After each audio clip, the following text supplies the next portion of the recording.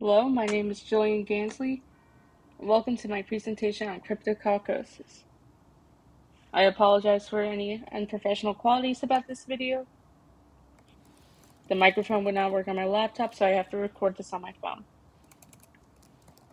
There are actually 7 different fungi that can cause cryptococcosis. They are Cryptococcus neoformans, Cryptococcus deneoformans, Cryptococcus gattii, Cryptococcus bacillus Cryptococcus deuterogattii, Cryptococcus tetragattii, and Cryptococcus decagattii.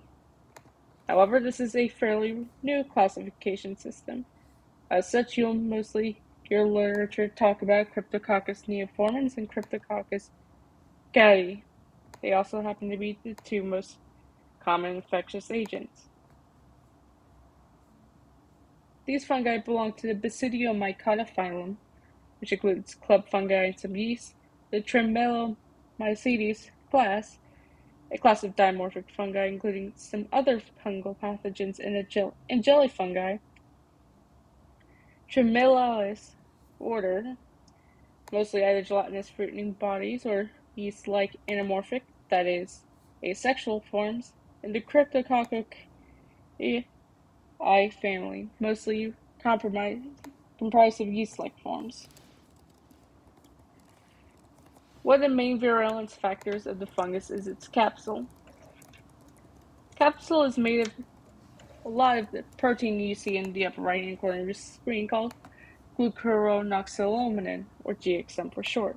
This protects the fungus, interferes with the maturation of dendritic cells, prevents phagocytosis by macrophages, impairs leukocyte migration, inhibits TNF-alpha release, promotes L-selectin shedding in neutrophils, which in turn interferes with signaling and migration, and exacerbates the effect of the human immunodeficiency virus's effect on lymphocytes.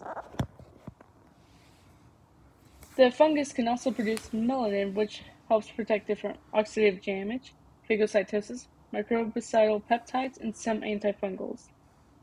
Enzymes produced by the fungus hydrolyze host cell membranes, promote accumulation of immature dendritic cells and non-perfective T2 immune response, and bolsters the dissemination of the fungi from the lungs to the brain. The average annual number of cases in the United States is 0.4 to 1.3 cases per 100,000 individuals. In the population with AIDS, this jumps to 2 to 7 per 100,000 individuals, with an approximately 12% fatality rate. Globally, the number of cases is 1 million, with 625,000 deaths. Most cases occur in immunocompromised individuals, especially those with HIV, such as those represented in the graph in the corner there. Infections do occur in immunocompetent individuals, but those are rare. Now for an abridged history. Cryptococcus neoformans was first isolated from peach juice in 1894, and then later that same year from a tibia lesion. The earliest known sample of Cryptococcus gattii was isolated from hip tumor that same year as well. In 1914, the neurotropic, that is, migrating to the brain, quality of these fungi was recognized. In 1951, the environmental source of C. neoformans was identified, and C. gattii's environmental source was identified in 1990. In 2015, the division of the Cryptococcus complex into 7 species was proposed. All 7 species can be found globally.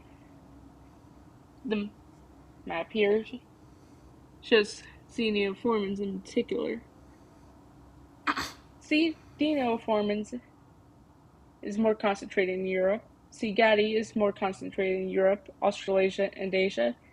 And C. deuterogattii is most commonly found in the Pacific Northwest, Vancouver Island, and British Columbia.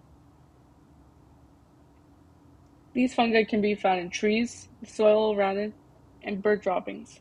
Cryptococcus neoformans is especially found in pigeon droppings.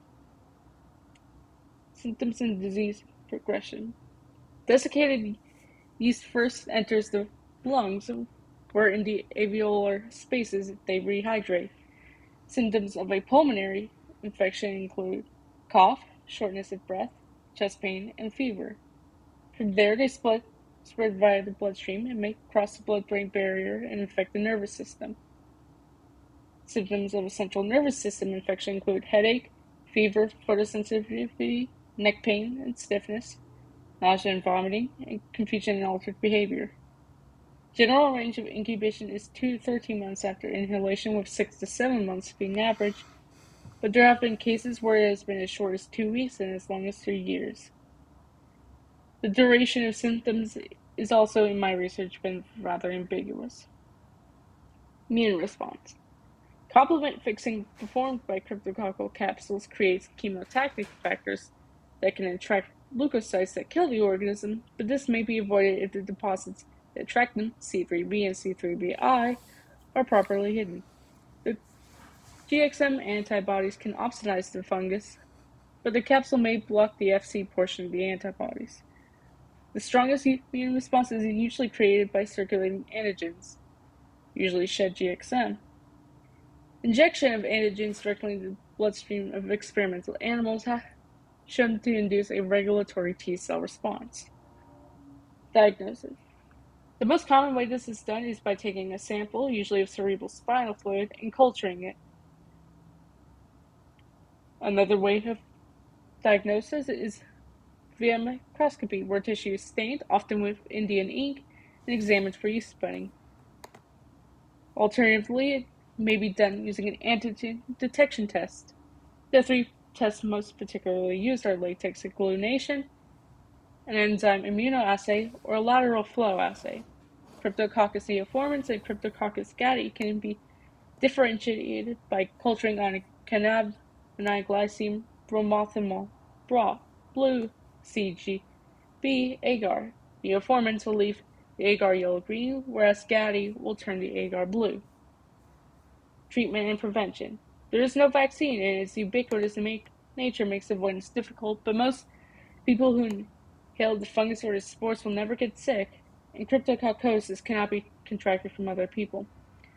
Immunocompromised individuals should take medicine to bolster their immune system and get targeted screening, especially if they are about to begin antiretroviral treatment. For those with asymptomatic or with mild to moderate pulmonary infections, the typical treatment is 6 or more months of fluconazole. For people with severe pulmonary infections or infections of the nervous system, the initial treatment is typically amphotericin B and flucytosine, followed by a course of fluconazole. Recent research. Current research is underway into the efficacy of sertraline, made out by its brand name Zoloft. It's a mood stabilizer, being used in tandem with fluconazole for asymptomatic cases.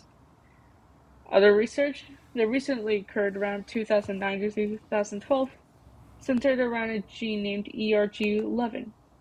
This gene codes for a protein that azole's target.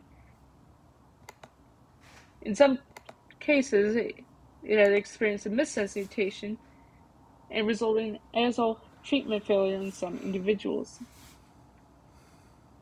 There's a lot of research going on right now into what genes exactly contribute to the formation of this polysaccharide capsule and how the cell wall might somehow be linked to it. Other research is on how metal homeostasis, oxygen and carbon dioxide gases, and light sensitivity affect the virulence of the fungus. Thank you for watching my presentation.